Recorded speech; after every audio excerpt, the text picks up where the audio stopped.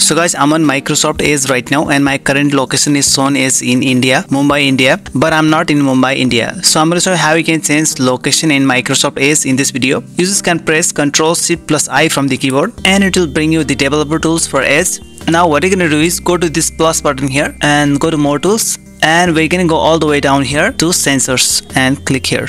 And we have got this location option here. We can click on the drop down arrow and use any preset location given here. Now I can change it to Moscow. And if I go back here and reload this page, you can see my current location has been changed to Moscow, Russia here. If I click on this lock button on the URL box, you can see my location has been completely allowed, but it is still emulates the location to any other place. Now if you want to use any other locations beside these presets, what you're gonna do is go to other, and then we can fill the latitude and longitude coordinates of the location that you want. Firstly, empty these two fields here, empty the latitude and then also empty the longitude. Now open new tab, and then we're going to go to latlong.net. Suppose I want to pick a location that is Manila in Philippines. I can write in here Manila and click on find.